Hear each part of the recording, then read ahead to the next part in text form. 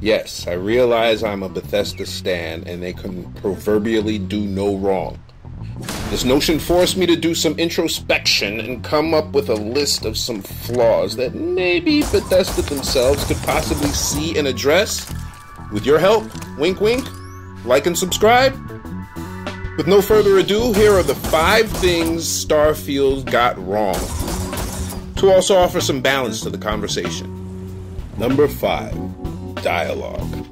Alright, I understand that dialogue was one of the top 10 things that Starfield got right, if you saw my last video. It's because of that it makes this list. While the dialogue is expertly written and brilliantly acted, there isn't enough of it. So those interactions with the NPCs become droning and monotonous after a while you grind, and it isn't easy to skip through the dialogue on console, which I wish you could, like a commenter mentioned. Always nice seeing new faces. All those years of college, totally paid off. It's a living, right?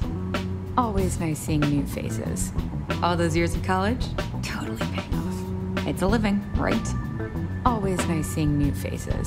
It's a living, right? All those years of college? You get the point. Ironically enough, number 4 is redundancy. You might recognize this abandoned robotics facility I'm in currently, because you should. Or how about this location here? Maybe you can name it in the comments section, because if it has the same name, it is identical in almost every way to every other of the same name. While the loot and enemies are procedurally generated, the floor plans are not. However, I do think there's enough variety in location type to keep me satiated for now. For now. Number 3 would definitely be no radio. The lack of the radio is what I have a problem with. It's not the score. The score is masterful, as usual. But I was spoiled by the radio stations in Fallout, and I feel kind of deprived in that regard. Oh, and I'm the type of guy who will never settle down. You mean to tell me throughout this galaxy not one person makes music? And I know I see some damn instruments and speakers. No MP3 players, no radio stations, and we exploring space? Star-Lord would be disappointed. He would never. No! No! Number 2. It's too big, too much, too ambitious. In my humble opinion, I feel like the bandwidth used would have been better served dedicating more to quality over quantity.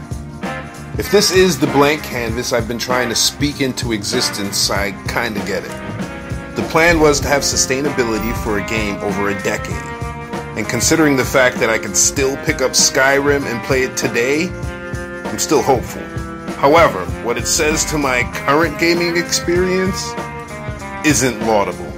More lore, more variety, and fewer planets and star systems that most of us will never see all of anyway. They could remove some, and most of us wouldn't even notice. And finally, number 1. There's no survival mode.